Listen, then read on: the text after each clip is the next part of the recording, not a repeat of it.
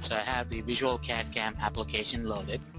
You can either launch the application by selecting the shortcut on your desktop or from the taskbar and load the application. Now, VisualCAD CAM 2016 runs inside the VisualCAD framework, and VisualCAD offers you a variety of different CAD modeling tools and also includes a wide range of file translators.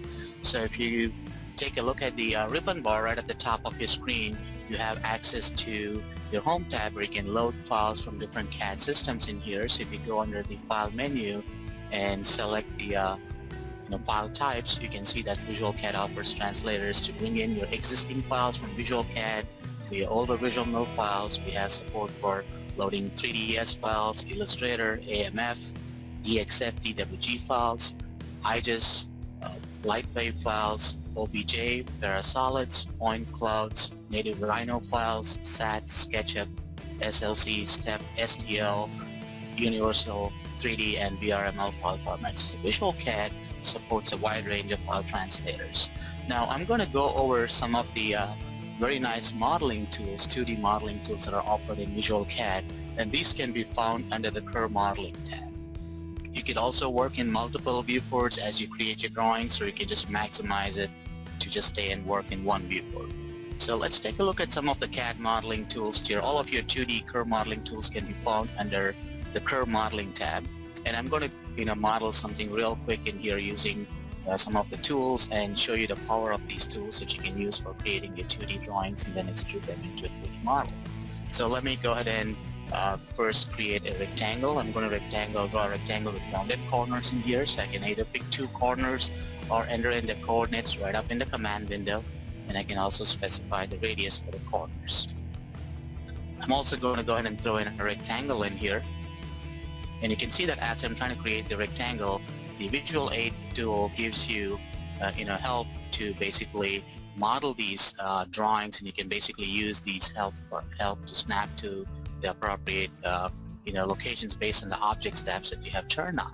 So I'm going to go ahead and add in a few geometries in here, and what I'm going to do also is show you how we can edit these geometries. So you can go up to the object properties in here and then basically select the geometry that you'd like to edit, and then enable the edit mode in here. You can make changes. I can drag the node in here, or I could even select the circle in here and go back and change my radius.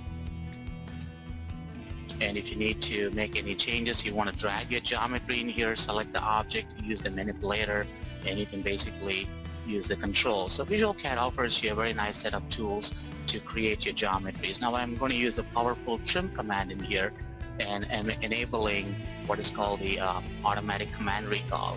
And let me go ahead and trim some of these geometries out. So you can see that the trim command remains active as I'm trimming out these geometries. Now next, I'm going to cancel out of this command, and let's go ahead and merge all of these. I'm going to use the merge command and then select the geometries, right click, press enter when done. Now it's merged to a closed curve. And if I'd like to go ahead and fillet these corners rather than having to fillet each of them individually, I'm just going to use the auto fillet command, specify a radius, and then I'll pick the geometry to fillet, and right click and enter. You can see that the corners are now being filleted. I'm also going to go ahead and put some holes in here, and with the help of the visual aids enabled, you'll notice that it automatically gives me indicators to automatically snap to specific areas, and I can specify the diameter for these holes. With the continuous command recall turned on, the command automatically stays active in here, and I can keep creating geometries as in wherever I need them to be.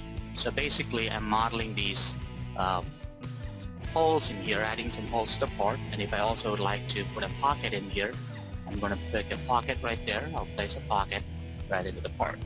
Now once I have this part modeled, it's ready for machining. Now if you want to turn them into a 3D model, I can use the extrusion commands either that are available under surface modeling, solid modeling, or under the mesh modeling tools.